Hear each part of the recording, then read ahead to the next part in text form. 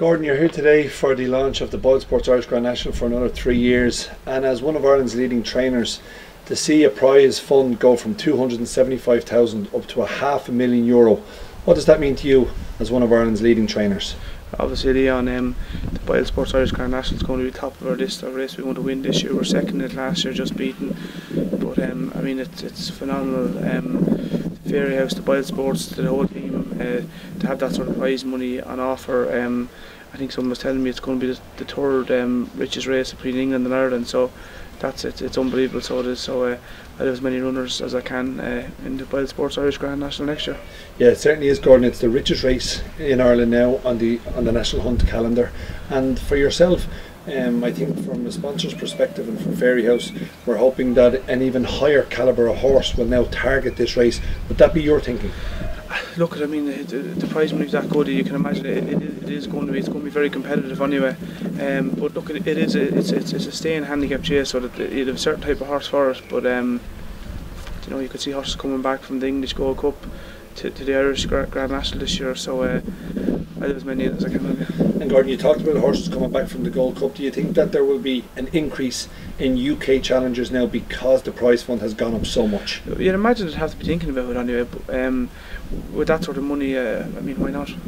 And Gordon, you came very close with Bless the Wings this year, so you know what type of horse it takes to win the BoyleSports Irish Grand National. Yeah, so obviously just beating it last year, we had a great season last year, and we started off this year again great, but definitely the BoyleSports Irish Grand National will be the top of my list. It's a box we have in Tick Jet, and I'm going to be trying very hard. No, this really ups the ante and the quality of the race now, and especially I suppose the type of horses going for it as well. Yeah, I think it was long overdue to bring it back up to where it was. It was our 10-year jumps race, and when Punchestown started to go gather momentum, Fairyhouse kind of got left behind, and the race sort of was, I'm not saying it went down, it didn't go down, but what we needed was a boost like this to bring it back up into as in the #1 spot, the Premier race, and put the pressure on. Like when you have a race of this value, it's going to be focused on owners' minds, trainers' minds, and it's going to be a target race. The horses are going to be targeted at this race from one end of the year to the other, and you can imagine that we're going to have very good horses running this race. And you're not too far away. You must have many great memories between yourself and Paul, of course, together. You'd have many great successes here.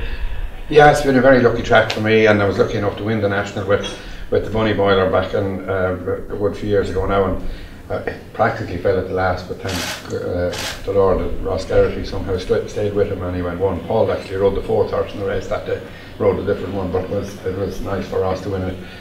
I've been coming here since I was 7 or 8. None of my family were involved in racing, so we used to be picnic up at Ballyhat. Dad used to bring us, and I'd wander down, and I was always from very early on. I think I remember having sixpence on something. As you can imagine that in that way. But I've been coming here that long, and one of my all-time heroes was Tom Draper, who won it again and again. I think he won it 8 or 9 times in a row. So the day that I won that national, I really felt very proud.